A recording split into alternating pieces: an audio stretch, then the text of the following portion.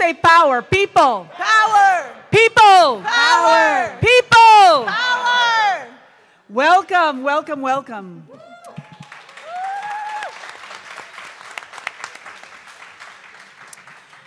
I'm very excited and humbled to be here. My name is Gina Belafonte. I am the executive director of Sankofa.org, a nonprofit organization that works at the intersection of art and activism. And you can learn more about Sankofa.org at, you guessed it, Sankofa.org. We have an exciting conversation happening this afternoon here. There's been many exciting conversations going on all throughout the building, all throughout the campus. We are envisioning our future here, and we're using culture as that lens to envision our future. We have some presentations that have been prepared, and we also have some conversation and questions and dialogue to share.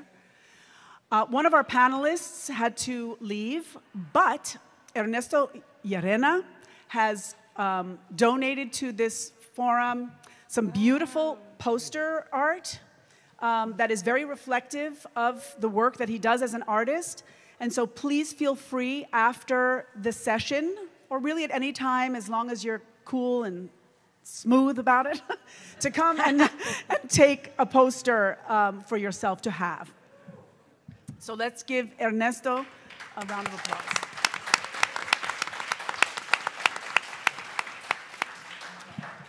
So as it's, okay, come on, I know you're like dying. You want one right away, go ahead. So as it says in the program, this session explores the role of culture in building and amplifying people's resistance and social movements, as well as in shaping the radical imagination of our present and future.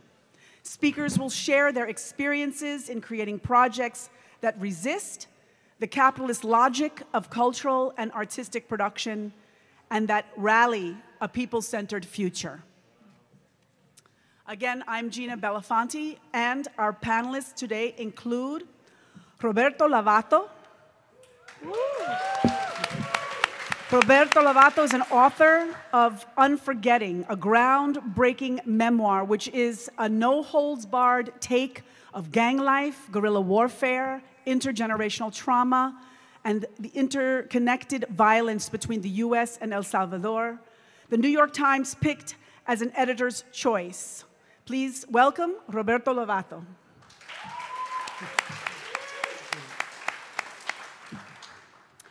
Please welcome Natalia Linares. Natalia Nati Linares is a communications and cultural organizing strategist at the New Economy Coalition, a network of over 200 organizations in the United States and Canada envisioning a just transition to a better social, cultural, and economic system. Nati comes to the solidarity economy movement after over a decade of witnessing inequities in the music and media industry.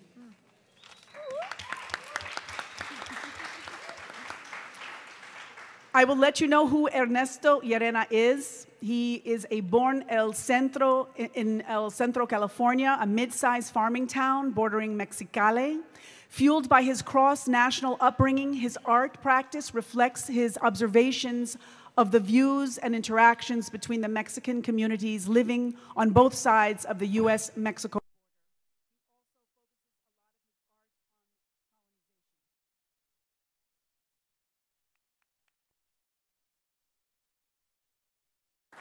Please also welcome Ana Maria Alvarez. Ana Maria is the founding artistic director of Contratiempo, a multilingual Los Angeles-based activist dance theater company dedicated to transforming the world through dance. She is also the 2020 Doris Duke Artist and an inaugural Dance USA Artist Fellow, a prolific choreographer, skilled dancer, and masterful teaching artist. She focuses a lot of her choreography on immigration, migration, and dance, which is a question I have for you later, about the healing properties that dance gives us. So please welcome Ana Maria.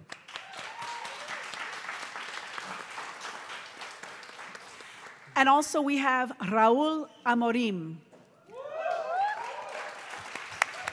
Raul is a leader of the landless workers movement of Brazil.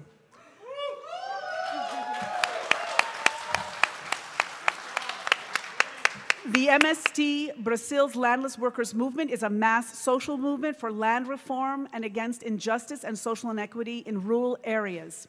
The MST was born through a process of occupying large land estates with families fighting for the realization of their political, social, economic, environmental, and cultural rights.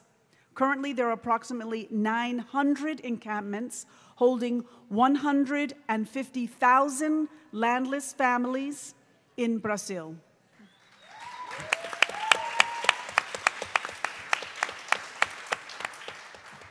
Also joining us via video is Israel Rojas from Cuba.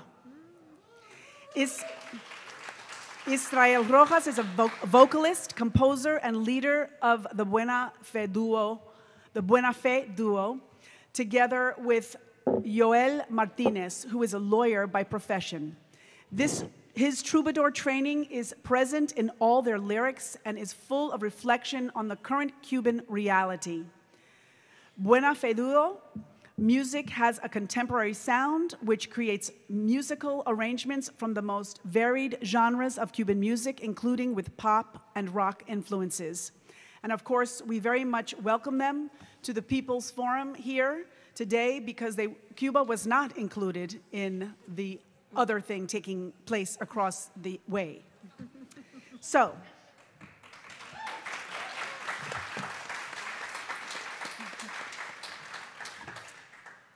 the role of culture in building and amplifying people's resistance and social movements is an interesting and quite arduous at times, but very rewarding task.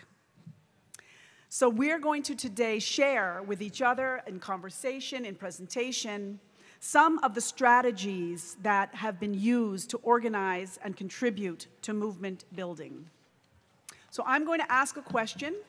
I'll have all the panelists, if they choose, not everyone necessarily has to answer the question. After we have a question, we'll then have a short presentation from one of our panelists. After that presentation, we'll ask another question. We'll hear from the panelists, and then we'll have another presentation after that, so on. I think you get the idea. Okay. So for our first question, and anyone feel free to chime in.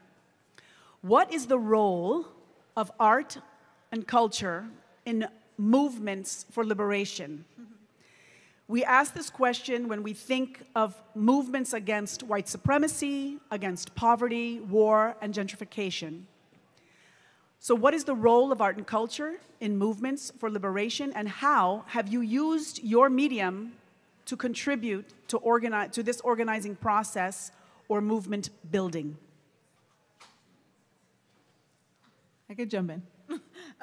So I definitely feel like Just say your name again. Oh, Ana Maria is my name. When I think about art, and I think about culture, and I think about making inside of community, I think about joy, and I think about our connection to one another, and our connection to the things that make us feel alive and make us feel that are worth living for, right?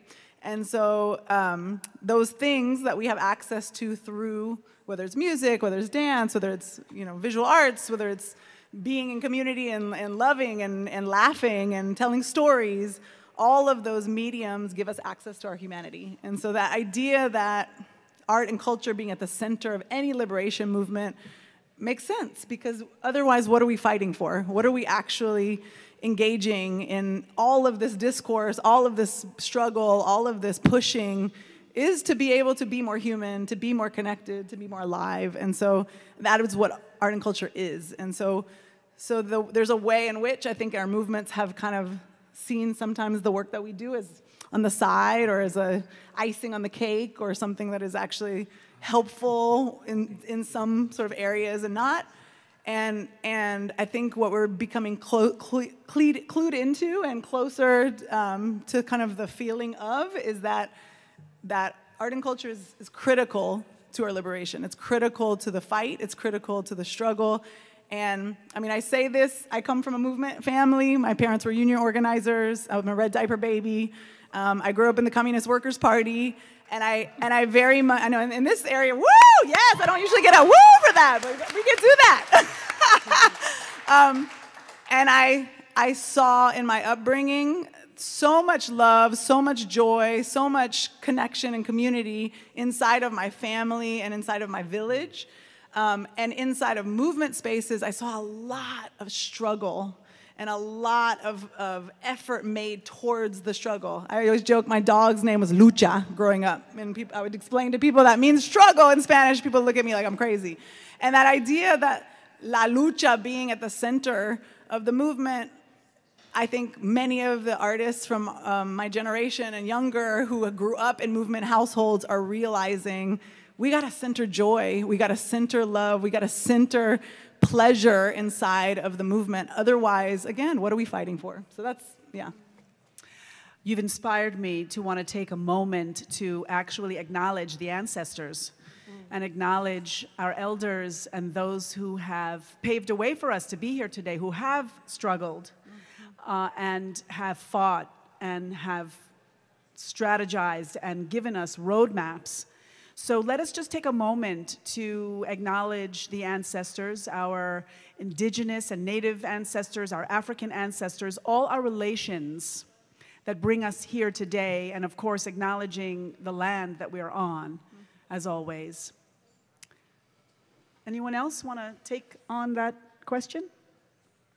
What is the role of art and culture in movements for liberation? I can continue. Is that me? Okay. Hi, everybody. This is Nati, she, her. I'm actually not the only maybe non-artist on the stage, but I am a creator. I'm a mother of two, so I am a culture bearer. Yes. And hopefully my babies are watching, 8 months old and 2.5.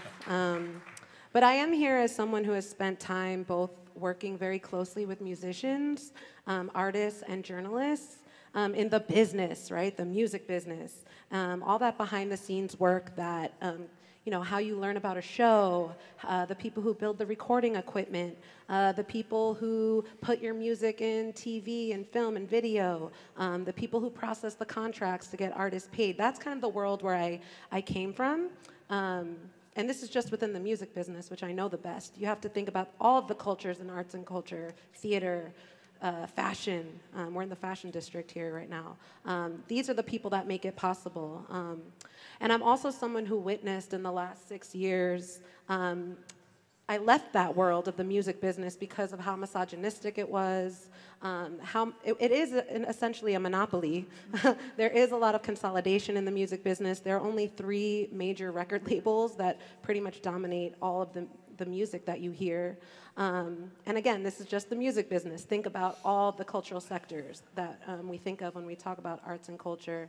I experienced in this body all the gatekeeping, right? And kind of the celebrityfication of fame seeking and the kind of winners take all economy that also exists in the music business, in the culture industry. And now, in the position that I sit now, I can have that analysis of how capitalism and those dynamics play out for artists and the workers who are in the culture industry. So that was in my 20s, unfortunately.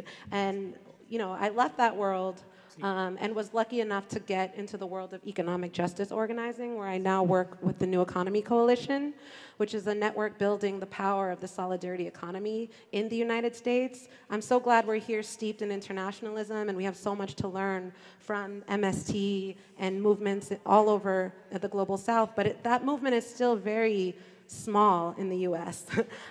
It's this world of organizers, worker owners, radical attorneys, housing justice visionaries, farmers, all the working people that are building a solidarity economy right now. I actually, before I continue, how many of you have heard that term before, solidarity economy? Okay, maybe like 30%, that's cool. When I first started working at the New Economy Coalition in 2016, I actually was not familiar with solidarity economy at all as an economic framework. I was familiar with worker co-ops somewhat, right? Maybe you have shopped at a food co-op. I had heard about participatory budgeting, right? Where maybe in Brazil, where participatory budgeting was founded, where you could actually decide on your city budget and decide projects that city money is spent on. I was familiar with the urban homesteaders movement in New York City, right? Where mostly black and brown and working class folks were squatting abandoned buildings in the late 70s. And folks were organizing to put those buildings into permanent affordability. I had heard about these things. My partner actually grew up in one of these apartments, and it's the reason why he could stay in his building to this day in a very gentrified neighborhood.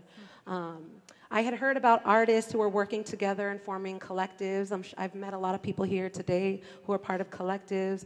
I participated in clothing swaps, right, where I could bring my unworn clothes and get other folks' clothes and have a whole new wardrobe for free. Maybe I rented a tool from a power library. Like, I knew all of these things, but I didn't know that they were united under this framework of solidarity economy. Yesterday, Melina from BLM Los Angeles said that we deserve to struggle for, not just against. And it's something I've been hearing today, too, as well. Cindy also talked about this, of, the alternatives that we need to actually build, not just proclaim.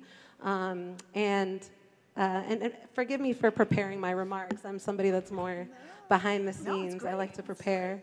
During the last 6 years of working at the New Economy Coalition, having come from the music business, being a normie to social movements, I was enlivened to learn that there were real, tangible projects that were happening on the ground, that people were struggling for the economy that they deserved, that they were in the process of building these alternatives right now.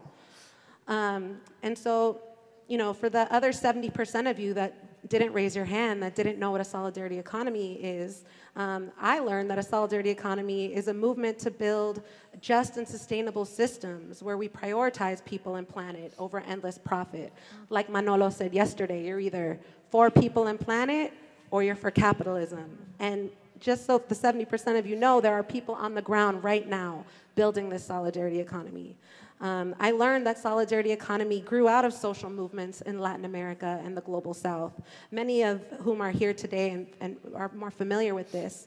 And I also learned that solidarity economy comes out of legacies of the civil rights movement in the United States, of Black and indigenous folks in the US who had always had to create these solutions for themselves to create this economy. I learned how communities were governing themselves through democracy, cooperative and public ownership, a culture of solidarity and respect for the earth. An organizer in Boston with the Boston Ujima Project, they're creating a Black-led solidarity economy ecosystem in Boston right now, described it as, we are not trying to create something from scratch. We're not trying to perform magic. What we are doing is discovering the ways of being that we've already known, which have been buried, which have been terrorized out of us, and we're combining that with newer ways of being, and we're making sure that we're doing it every day, which is culture work, right? Yeah. So if there's one thing I want to leave with my remarks, and which others have stressed here really powerfully, it's that it won't be enough for us to resist these forces, the common enemies that Claudia spoke about yesterday so powerfully, but that we have to build these alternatives. And most importantly, the same goes for artists and culture builders who have to participate in this world building, this solidarity economy building. And what I've learned as someone who worked in the music business for 10 years in that capitalist culture industry wheel and all that I experienced, with the experience of being awakened to these alternatives and solidarity economy building that's happening, is that artists need a solidarity economy if they are to overcome their status as exploited workers. And likewise, if the solidarity economy, straight up, art is labor. And likewise, our movement for a solidarity economy is really detached from artists and culture makers. We're not speaking to, I bumped into a musician who performed here yesterday and felt intimidated about talking about capitalism and systems work and felt like he didn't know anything, like he didn't belong in this room. And I said, bro, you are exactly the person that needs to be in this room and speaking to your experience as a musician of how you are constantly taken advantage of as a musician. So solidarity economy movements need artists and culture bearers too. And so over the last 2 years, I've just been focused on how do we bridge that conversation in the for-profit arts world and in the nonprofit arts world and in the world of social movements and solidarity economy building, about what it would take to center artists in systems change work. And so that artists are included, resourced, centered in building these solutions, not just making the beautiful propaganda and art that we need. Yes, that is so important, but also that they are a part of building their own economic systems for themselves to get the things that they need and to stop faking it till they make it, which, you know, I know a lot are doing that.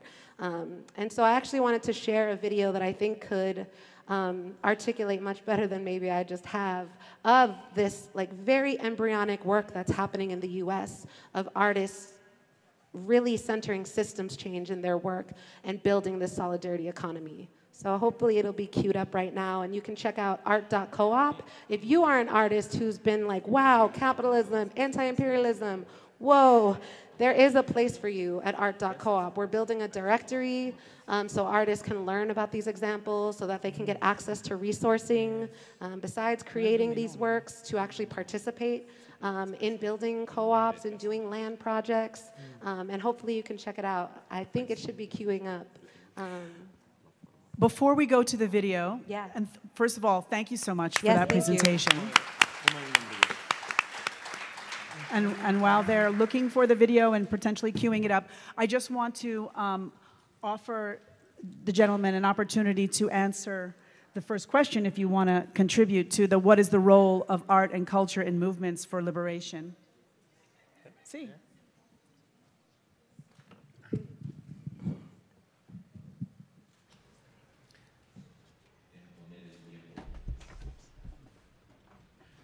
Buenas tardes a todos y todas. Voy a intentar hablar em 5 desafios sobre. Boa tarde a todos e a todas. Eu vou tentar falar nos 5 desafios do que está acontecendo. Antes, isso é uma coisa que é um prazer muito grande da gente estar participando aqui com relação aos pueblos. Eu estar aqui, a gente está falando sobre os desafios.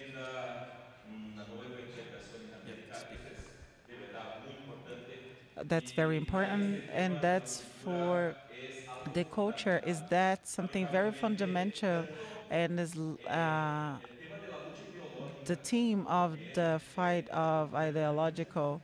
Very difficult with the lefty to comprehend the relation with the economy. If we get together and get the pieces, we'll have a lot of difficulties to build this revolution. So this team, there's something that's very important for us to talk. 5 ideas. The first idea is the idea of resistance cultural, the active resistance. And to talk about that, before everything, since we're talking about it, like about solidarity, I would like to talk about like the solidarity. And then the second thing, it's the situation that we haven't, for part of the situation that we had in New York with the policy. Talk about like the situation that we're going through right now. We don't have to talk, not even one step further for the situation that is going through right now. So for the experience that we're having right now, culturally talking about, nationality talking about, after that, thinking about like the consistency of like with the power of building a new situation, offensive, like resistant, active, like resistance in terms of like we move forward, also with the problems that we have with the domination of the power, like the domination of the popular power, like with the oppression of the situation. Interesting that we're talking about that is nothing impossible to change that way, and we're not going to accept the situation that the way that it is right now. This situation, we have to think on a revolutionary thought so we can change the stuff. And then the cultural plan, we have something that calls an expression that's like, I like to be a man, but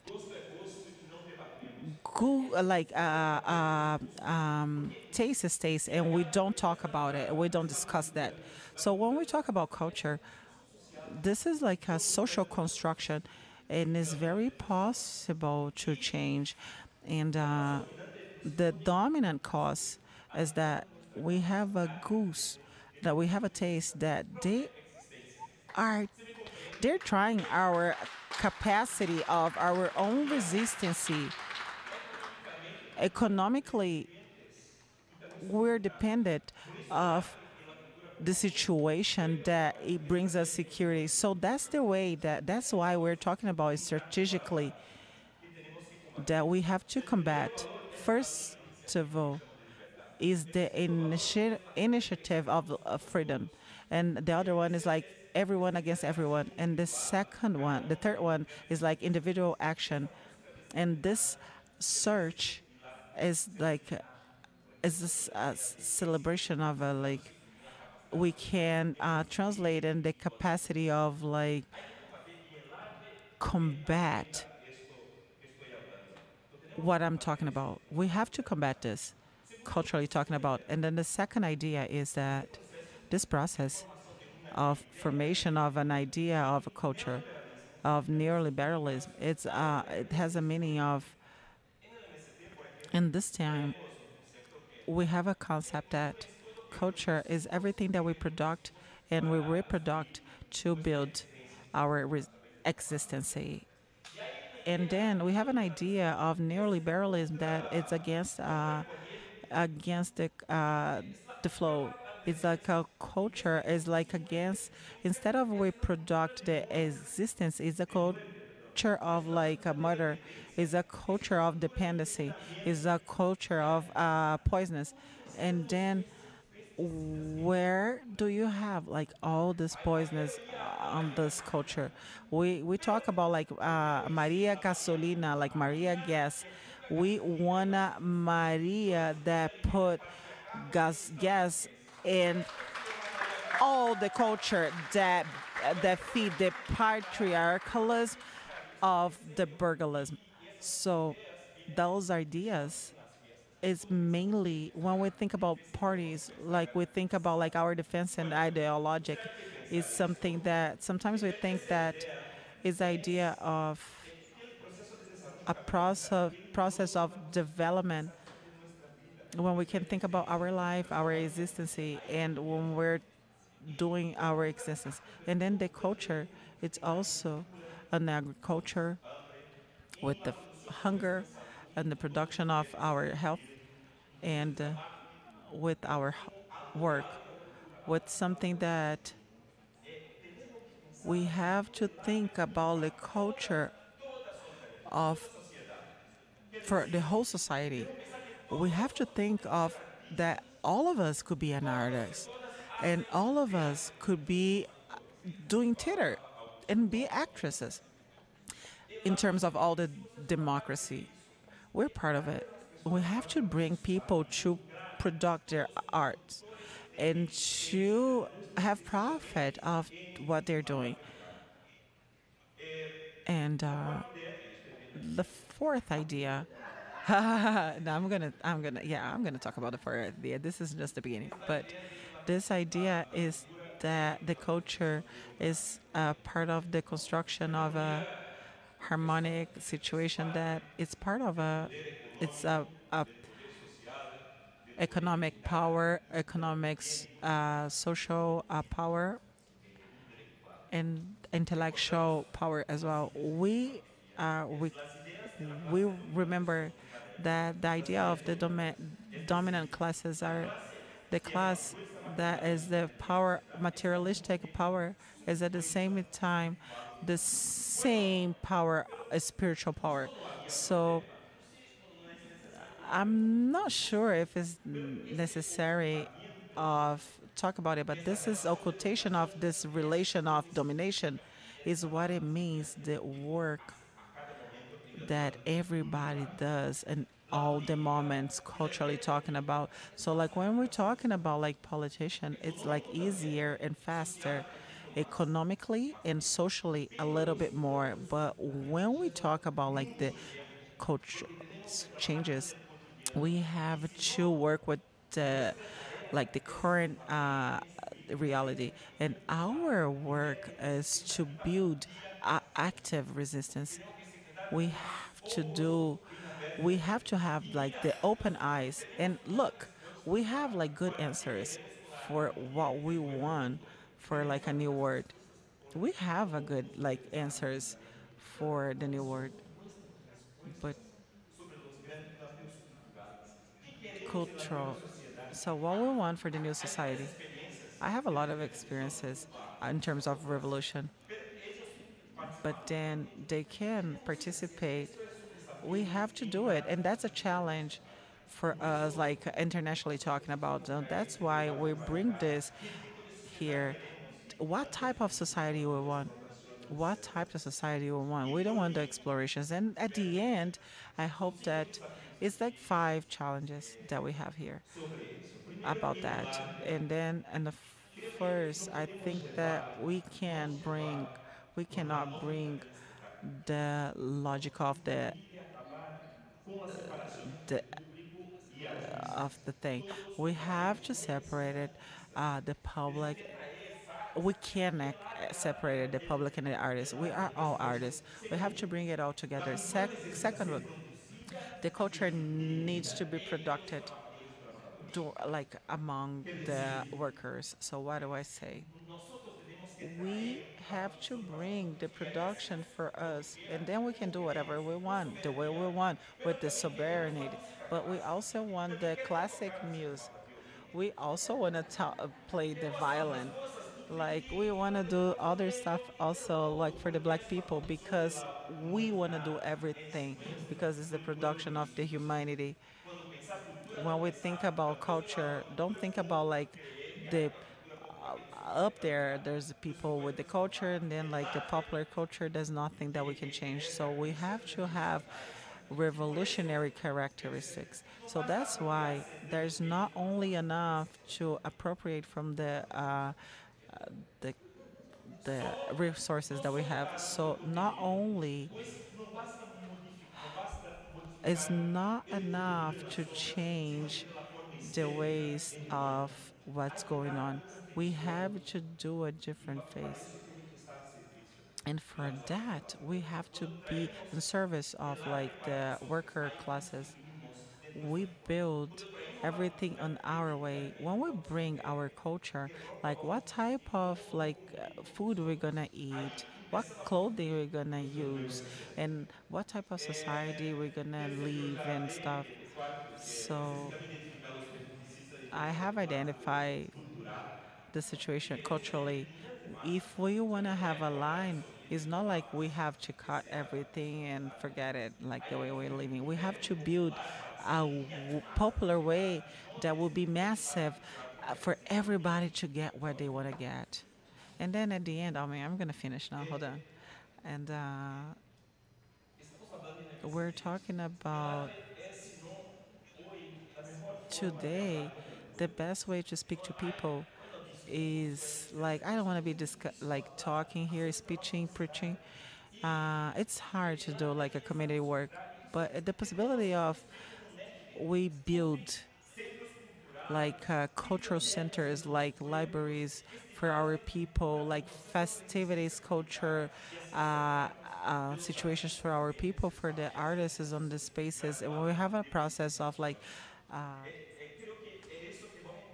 I think that that's how we're gonna build our revolution. Our unit here, we're gonna find the flags anti-imperialist. We want to build a new society. So that's why I said we have to be with the open eyes and also with the ear open.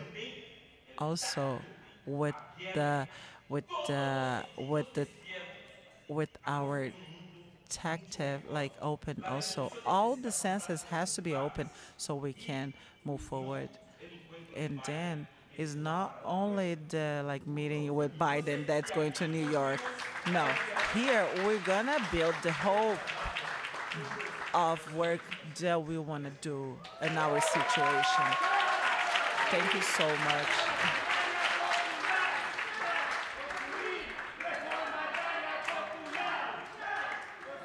What's the language, you guys? What's the language yours? Spanish, you? Oh, okay. Muy bien. Estás Muy hablando bien. que mi español fue muy malo. Trust me, your Spanish is better than mine. Can I say something that feels Sure. so gracias, obrigada for all of that. I gotta say, what resonates so much is this idea that we talk about in Contratiempo cultural technologies, and technology being something that is created in society to solve a problem, right? And that the idea of like our music and dance forms are technologies. They are these things that have been created by our ancestors to create joy and resilience and power and remind us of our connection with one another.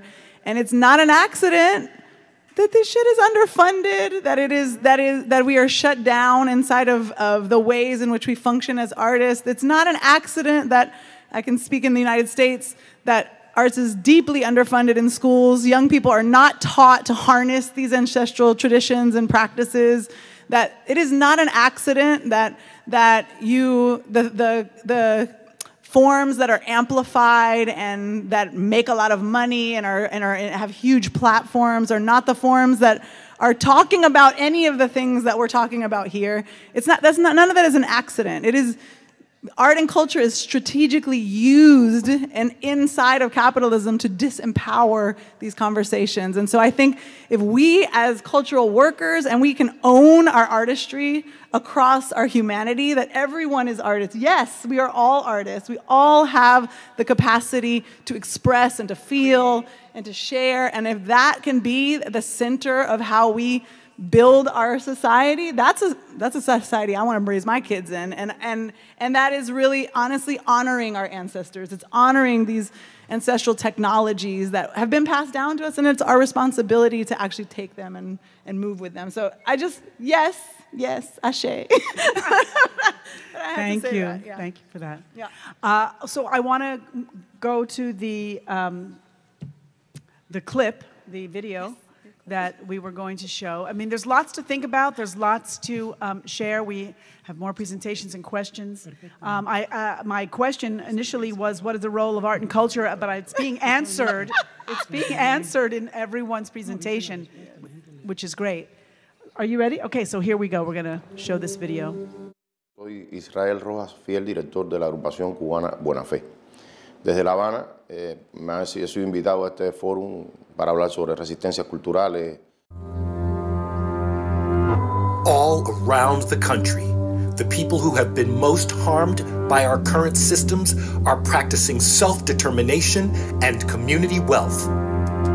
The movement for permanently affordable space in Oakland places culture at the center of the work. The first democratically managed investment fund in the country, making non-extractive loans to community members, says cultural workers are economy builders. Culture bearers lead the oldest native co-op in the country. Artists started the oldest non-extractive venture capital firm in the US, a co-op giving 35,000 freelancers the benefit of full-time employment was founded by artists. Black Lives Matter was co-founded by an artist. This work is not new. Creatives are going back to the future, to practices of shared livelihoods rooted in cultural traditions. Why should culture and economic innovation go together? Because right now, we have a superstar system where the winners take all and the rest are left with crumbs. Because just like art, housing and dignified work are human rights. Artists are the original gig workers. Culture making and political organizing go hand in hand. We want a world where everyone's needs are met so everyone can participate in the remaking of culture and society. An artist living in a community land trust in New York City will have 27 hours a week to make art, compared to an artist in market-priced housing who will have 4 hours a week for art making. We must repair centuries of injustice. What do mutual aid networks, worker co-ops, community land trust, participatory budgeting, and time banks have in common?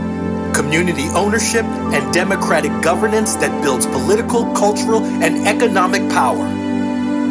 When these hyperlocal initiatives get together, they have enormous power.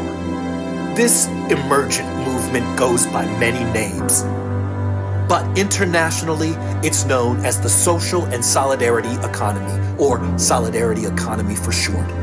It provides resilience against crisis and has lasting impact when supported as a holistic system. To support this work, you can educate yourself, join existing organizing work, and advocate for economic justice. Organize a book club in your community. Read the book Collective Courage. Study toward action. Find your local credit union, worker co-op, or time bank and join it. Make media about this work, songs, posters, memes, and stories. Make gifts and loans of time, art, and money to seed these groups. Follow the lead of grassroots organizers and commit to long-term support.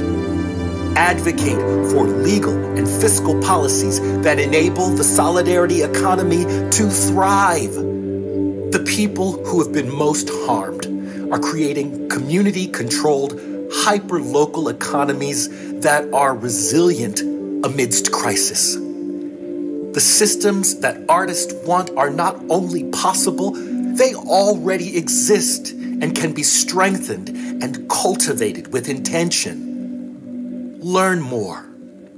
Art.coop.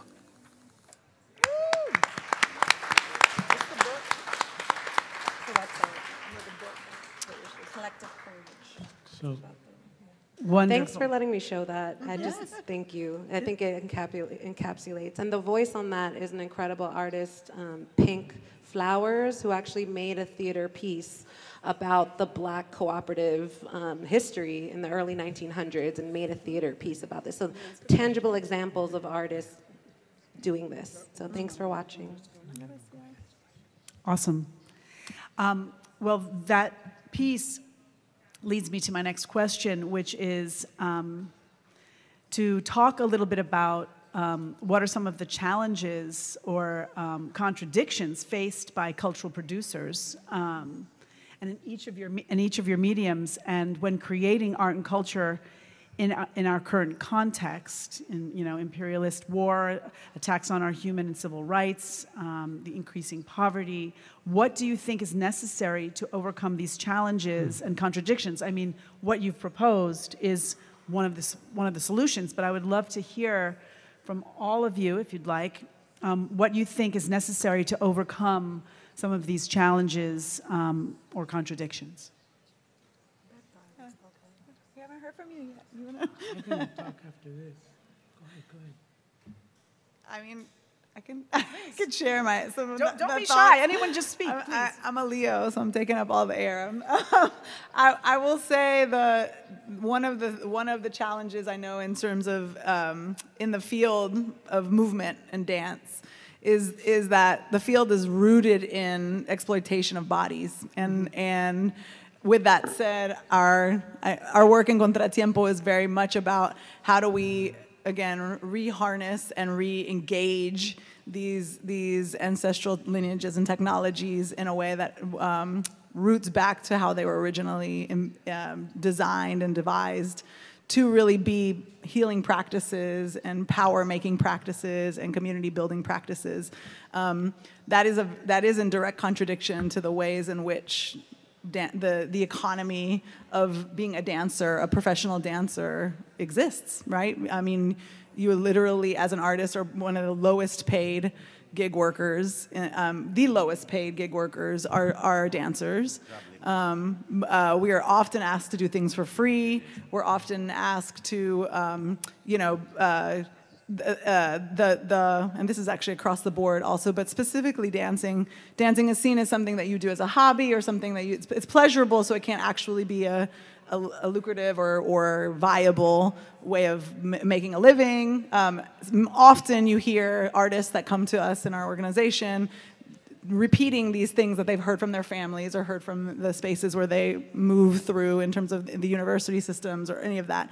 And so all of these ideas of, again, going back into these are practices, these are joy-building practices.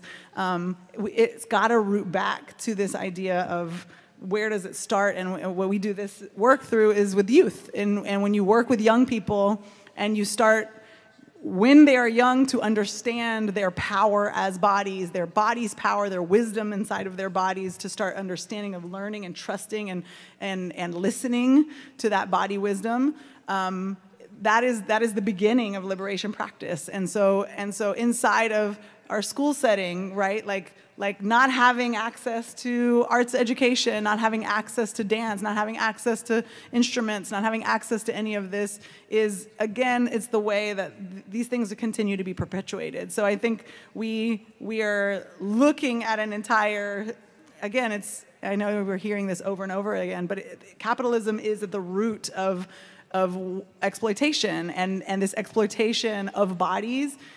We can't have collective healing if we can't actually address that. And I think that's what you were talking about, right? That's exactly what you're talking about. So, yeah. I think also in the places where there is access, there needs to be a huge shift around the narrative. There is a constant narrative around the colonial expression of art, the classics, which I think you brought up a bit. And, there's a tremendous amount, especially in the dance world, as it relates to classical dance, where there's a tremendous amount of abuse and ageism. And I also think that, in the places where there is access, we need to somehow find ways in which to infiltrate those syllabuses and those curriculums, because while there was the Medici family and Versailles was being built, there was also other things going on with Black and brown people that were doing and creating. And so we never really get the opportunity to know what was happening in that parallel universe and world. I just want to make an announcement before we move on, which is that one of our panelists was unable to join us, Ernesto Llerena, but he did leave us with some beautiful artwork of his, some protest artwork, and it is here in form of poster, and so please feel free now or at the end of the talk to come up and get a poster or two before we move on. So, with that being said, Roberto. Thank you. Before anything, I want to thank Manolo, Claudia, Hannah, and the team that organized this wonderful event. Un aplauso para las compañeras y compañeros. I wasn't really in a mood to come today because can I ask you to hold on for 1 second? Oh. So I maybe gave the wrong idea. I would prefer it if you could come up at the end, because we're live streaming and you all are in front of the cameras. They'll be here at the end, I promise. Thank you so much for understanding. I appreciate it. I gave the wrong cue. My bad. Sorry, Roberto. And continue. So. Anyway, I wanted to thank the organizers because I wasn't really in a mood to come today. I lost my dad about a few weeks ago. And, but my love for the work, my love for our mission here was enough to seduce me here and into, like he was talking about, an act of collective healing. Mm-hmm. I draw a lot of energy from the culture of the radical imagination. And I want to share a little bit about my experience of it, and then, with some stories, because I'm a writer, and then I want to kind of reflect on that a little bit. So, and I'm especially edified by many of you here today because the vast majority of you are way younger than I am. And You know, el corazón de estudiante, the heart of the student, like the song says, has always been at the center of radical revolutionary movements. So I once had a corazón de estudiante when I was a kid in my youth and coming of political age in my militancy in the Salvadoran Revolution. And, you know, I was obsessed with this term, revolución. When I discovered it, I just wanted to take all these people's head off with that word, revolución, revolución, and it was like my lightsaber in Star Wars. And I was working out of this office, and there was a elderly man who, they called him Tío Chepe. And Tío Chepe would, you know, he had like an 8-panel hat like my dad had, and very nice old guy, but and he always wanted to talk to me. He always like, hey, Lovato, quiero platicar con vos. I want to talk with you, Lovato. And I'd be like 20-something me, hey, that's great, old man, but the revolution's over there. I ain't got time, bro. And so, you know, 20-something, and not like many of you, I was a 20-something dumbass. And so, you know, and the elderly man, he would give me cassettes. And I remember this one cassette he gave me of Un Concierto por la Paz en Centroamérica. It's actually a classic. You can look it up on Google. It'll probably cost you an arm and a leg to get an original, but it was a concert for peace in Central America that brought together people like Mercedes Sosa, Silvio Rodriguez, and this dude with an Arabic name from Venezuela who dedicated this song to El Salvador, Ali Primera. I didn't know who he was. I didn't really kind of care because I was trying to be revolutionary. So anyway, can you cue the Ali Primera song, just that beginning of it? Just so you get a sense of the music in it. Yes. He dedicated this in the heart of the civil war in El Salvador, which was a very savage war if you don't know about it.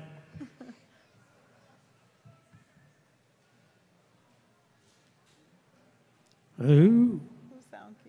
I'll start. El pueblo salvadoreño tiene el cielo por sombrero. The Salvadoran people have a sky for a hat.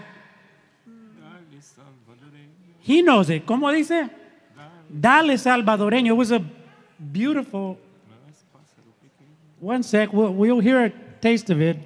But this revolutionary troubadour, Ali Primera, who was part of, I would say, the Nueva Canción, the new song movement of Latin America, which was one of the major generators of revolutionary culture in the Americas. You got it? Dale.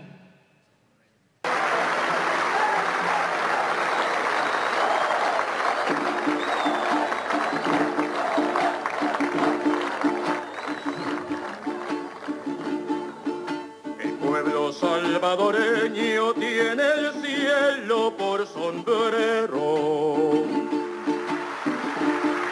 canal de su dignidad, en la búsqueda del tiempo en que florezca la tierra, por los que han ido cayendo, en que venga la alegría, a alabar el sufrimiento. I'd love to play the rest of the song, but I only have a few minutes, as this dude here is telling me with his time things. So, damn, already 5? Damn. So, finish my story. You know, the elderly man gave me this thing, and I was like, great, it was nice, but I wouldn't really pay that much attention. And then I was invited to a clandestine meeting of compañeros that belong to an organization called las FPL, the Fuerzas Populares de Liberación, which is one of the 5 political military organizations of the FMLN guerrillas. And I was excited because they were going to talk about revolución, and there was going to be a guy who was one of the most important revolutionaries in the history of El Salvador. And so, you know, this guy had fought since the 1940s. He had fought in the mountains in the 80s and 90s. And his kids were part of the foundation of this organization that I was going to become a member of, the FPL. And he was just an inspired figure. I was going to go check him out, and I went to this meeting, and I'm waiting for him to cut out, and who pops out of the door when they say, compañeros, les presentamos José Belisario Peña. Who was it? El viejito, the old man who was trying to give me the cassettes. I was like, fuck. I felt that small because I was being so youthfully arrogant before this titanic figure in Salvadoran history. And I became friends with him, and he was a mentor to me, and he kind of played Obi-Wan Kenobi to so many of us, pointing the way of like, and you ask him, how did you sustain your struggle?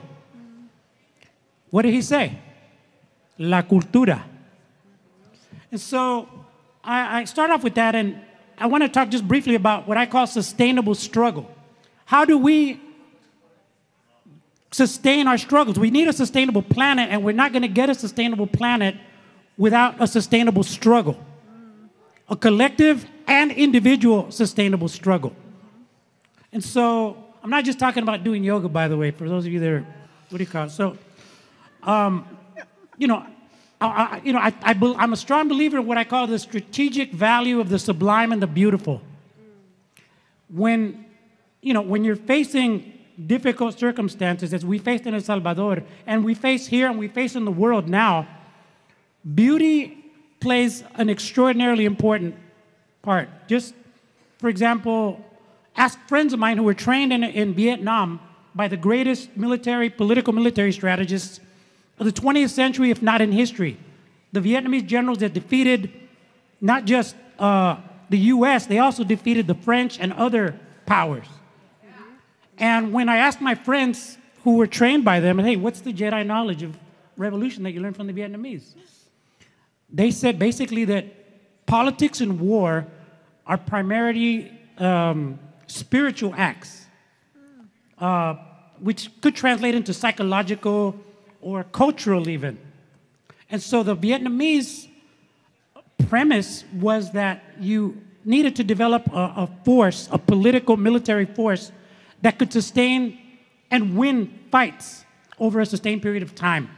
And culture and spirit play a fundamental part, because has anybody ever had a bullet fly by their head besides, say, somebody like my friend Pablo here and others? Because if you ever have a bullet fly by, God forbid that you would, but when you do, I guarantee you the thing that you don't ask is, Jesus, help me. That didn't come up as far as I remember. And sadly, it didn't even say, Marx, help me. The question becomes, what the fuck am I doing here? Why am I doing this? And when you ask those kind of questions, you're going to issues of story.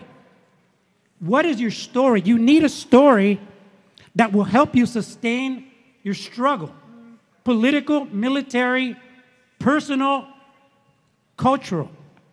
So, and I translate this as a writer that my job is to connect the epic, because we're in an epic moment. We're not being told that. Yeah. We need to connect the epic to the intimate. That's the role of the cultural organizer, I believe. And our adversaries know this, like the Christian fascists. They know it very well. I used to be one. Before I was a militant in the FMLN, I was a militant Christian, born again, believer. The interpretation of the Bible that they have, that we had and they have now, is a militaristic interpretation of the Bible. So they're fighting to save the world in a world awash in evil. And they're clear and they're focused and they're kicking liberal progressives' ass.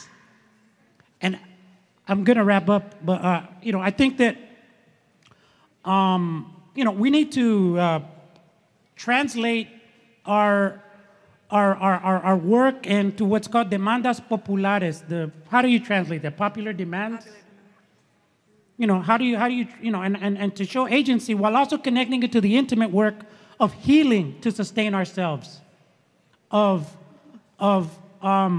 nurturing, of solace, because we're at a very uncertain time. And I think as cultural workers, we need to be very cognizant of our own intimate needs and connecting them to the epic moment that we're not being told about. Thank you.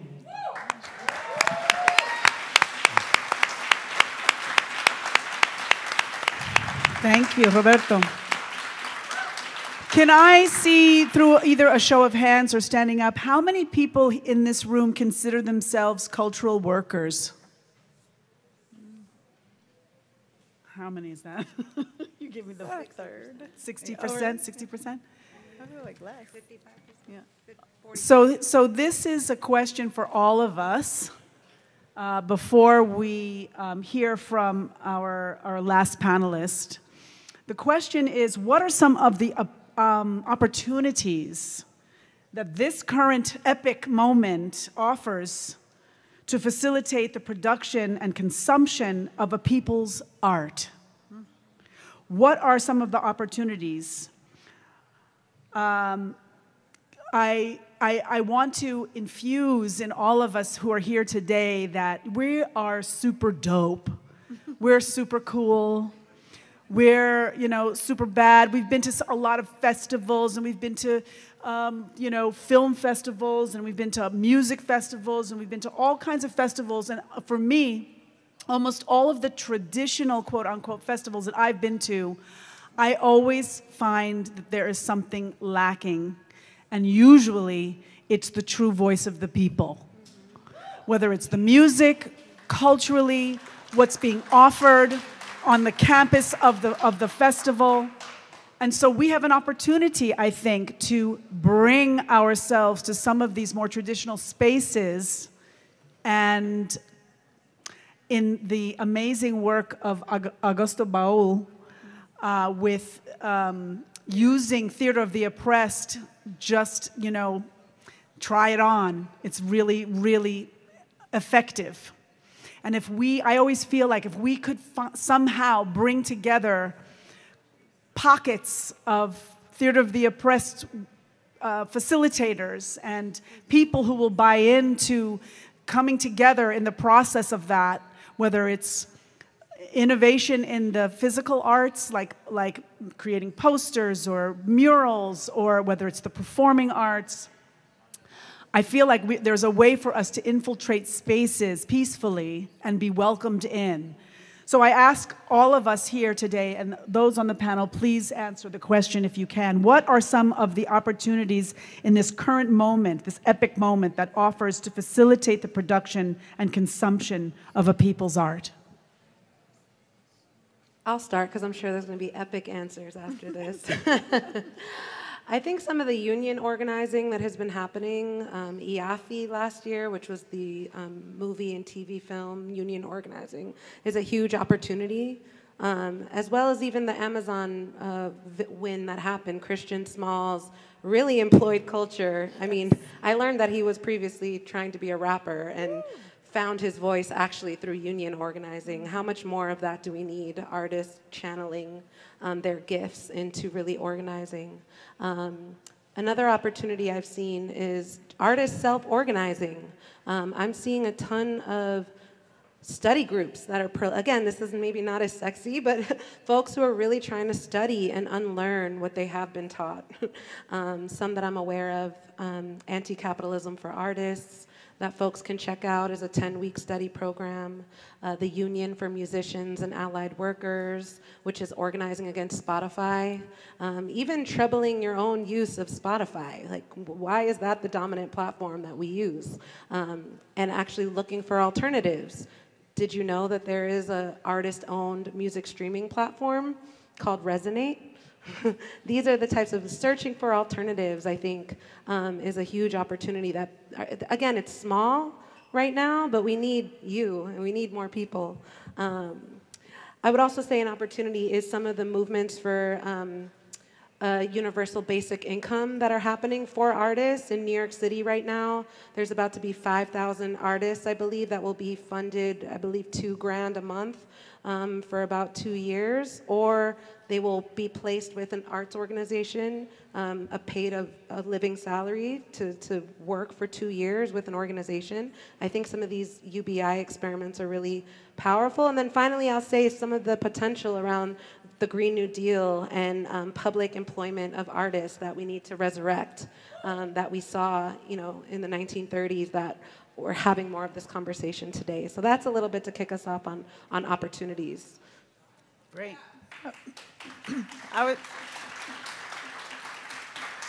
Mine is, I feel like this is great. Systems, I'm gonna go like super, Yeah, macro, micro, intimate. Technology has us occur like we are in connection with one another and that we're building all these relationships and that we have so much capacity to like move and connect to so many people. And I think we're forgetting how to be with one another as human beings. And so I feel like one of the most powerful and critical pieces to building both movement but also really engaging culture making and art of the people inside of social change movement and also inside of building a future of more love and justice has to do with this. It's individual relationships. How are we treating the people who are inside of our lives and our circle? How are you treating the parking attendant? How are you treating the person who brings you your mail, who takes out the trash? Like all of the like little tiny like all of the relationships that are in your life, how are those rippling into connection, into being with people, into listening to people, into knowing people's names, how to connect with them? And again, this is the ancestral technology, right? Like if you look at all of the forms that are rooted in community practice, salsa, capoeira, breaking, all of these forms that are dance music forms that are rooted in community and rooted in these resilience building and hope building practices, they have to do with relationship. They have to do with people being with people sharing stories with one another, people listening to one another and really being with one another. And we're forgetting how to do that. And so my encouragement of all of us is show up for one another, show up inside of places where human beings are gathering and are singing together, are moving together, are playing drums together, are marching together tomorrow, right? Like these ideas of actually showing up with your body versus your phone or your technology. And I really believe deeply that that is the place where I feel in my own life, in my own work with the artists that I get to the pleasure of being able to build movements with. I feel such a difference and such powerful ripples that happen when we show up with our bodies. So that's what Yeah, definitely. The potluck is underrated. Yes. Let's get back to the potluck. Gentlemen. Anything to add? No? Okay, beautiful. So I would like to close out this moment with us together, close to as we started, with acknowledging the ancestors and showing a video from our panelist, Israel Rojas from Cuba, and for us to also be mindful of having the presence of those who are so often disregarded and shoved aside. So thank you all so much for joining us today. After the video, please feel free to come up and get a poster by Ernesto Llerena. And again, I want to thank the People's Forum for this People's Summit and for all of you for participating. Thank you. Before we do that, can I do one thing? Sorry. I want to just make sure you have an opportunity to show up with your body outside. After this, we are going to be gathering for an hour of movement for the movement in this tent that's right outside of there. So if you want to come and move your body and connect with one another and feel a little bit of joy and resilience building practices, come out and join us. And a shout out to the People's Art Wall outside. I hope everybody's had a chance to check out the People's Art Wall, and also a shout out to all of the interpreters. Yes. And everyone who has been volunteering and assisting everyone today here on the campus. Saludos, soy Israel Rojas, fiel director de la agrupación cubana Buena Fe. Desde La Habana he sido invitado a este foro para hablar sobre resistencias culturales y estas temáticas, y para mí es un verdadero gusto, porque además de compositor y músico, realmente en los últimos años he sido productor de varias agrupaciones folclóricas, jóvenes creadores en mi país, y he colaborado con otros creadores, sobre todo de la región, latinoamericanos. Conozco o creo conocer algo de por dónde va el tema de la creación artística, y sobre todo más que la creación, porque ella goza de vitalidad y de fuerza en toda la región. más bien de la distribución y la capacidad que tengan esas obras de ser reflejo de los pueblos, de las comunidades, de las subculturas, muchas que componen la diversidad humana que hoy puebla esta región y puebla nuestro mundo, ¿no?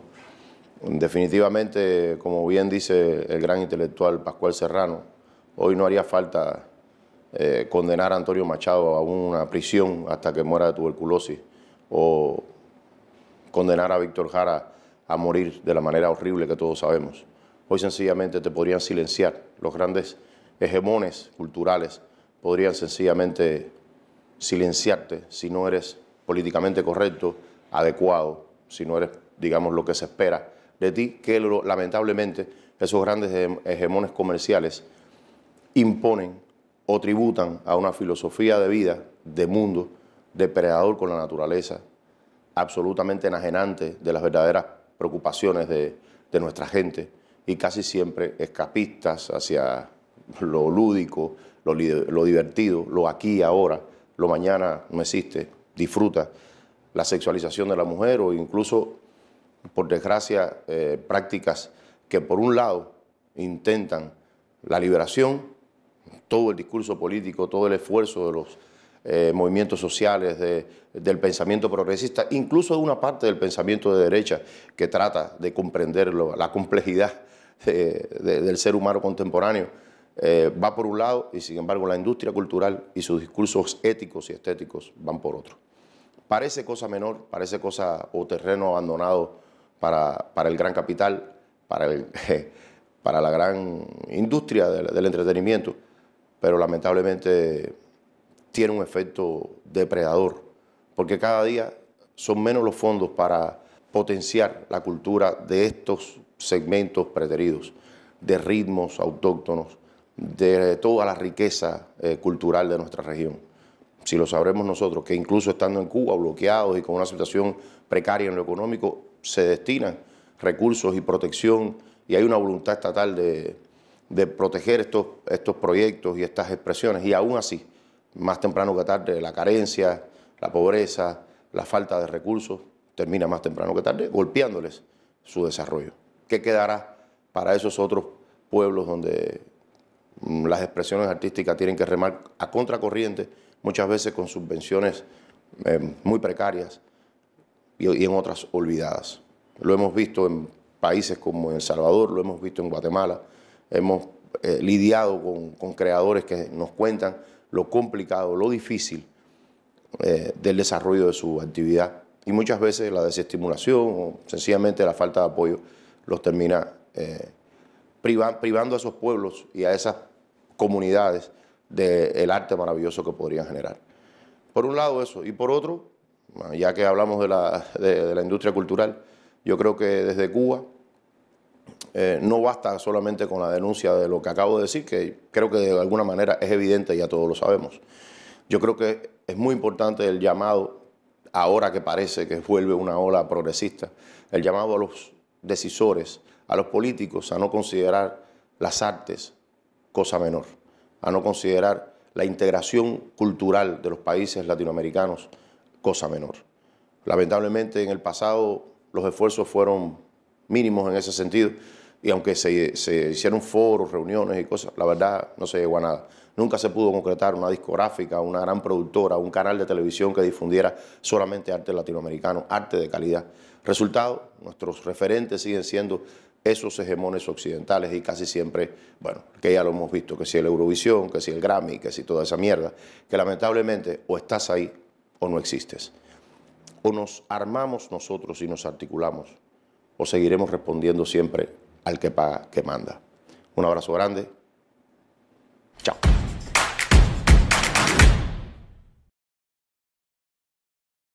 Chao.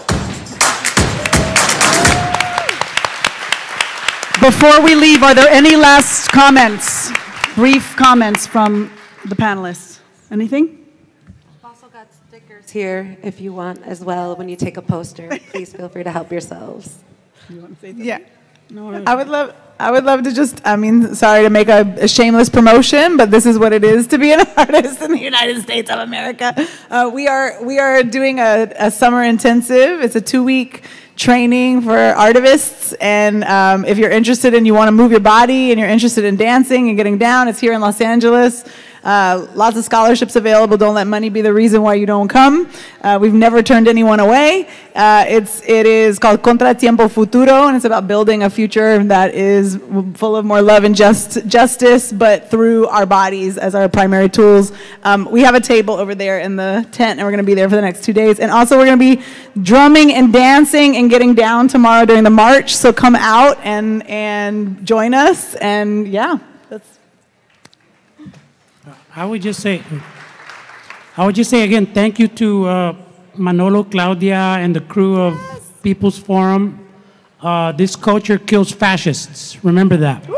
This culture kills fascists.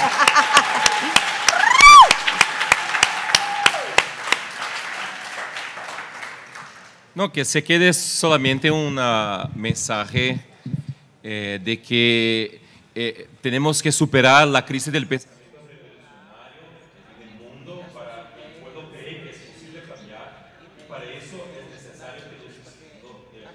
To do this, it is necessary for art, for culture to walk hand in hand with economic and social change. So we have to think in this way. We have to think about our plans.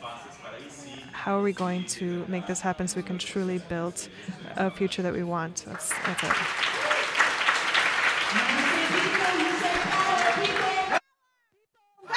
People, sí se puede.